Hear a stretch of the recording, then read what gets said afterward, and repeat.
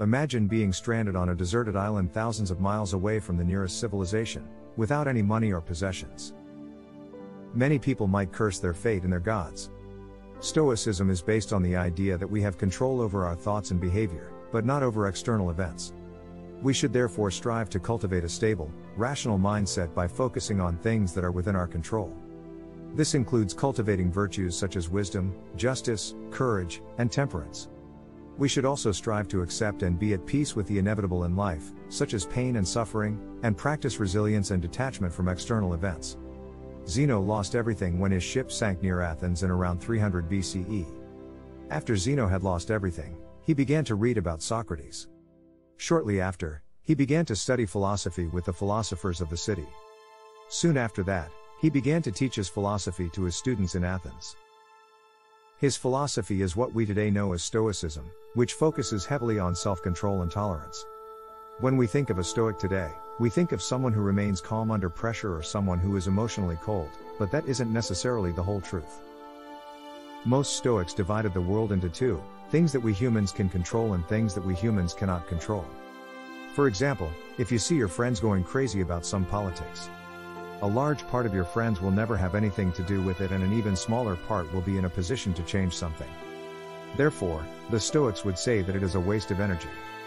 Instead, the Stoics believe that we should focus on what we can control and train ourselves not to overreact. This means that we do not have control over everything, but rather how we respond to them. The Stoics believed that the world was connected by cause and effect, resulting in our universe, which they called logos. Since we do not always have control over everything, but only over how we respond to them, 4 cardinal virtues were practiced. 1. The practical of wisdom. The skill of navigating complex situations through logic. 2. Self-control, the ability to master oneself. 3. Justice, not only towards people we meet but also towards those who have done wrong. 4. Courage. Seneca wrote, "Sometimes even to live is an act of courage." Cato was, according to some, the perfect Stoic, as he would sometimes walk around in the most garish colors so he would be laughed at by those around him. In this way, he would become immune to feeling shame for something he should only feel shame for, thus developing a kind of tolerance for it. In Seneca's 13th letter, he advises people to set aside some days where they don't eat good food and don't wear nice clothes.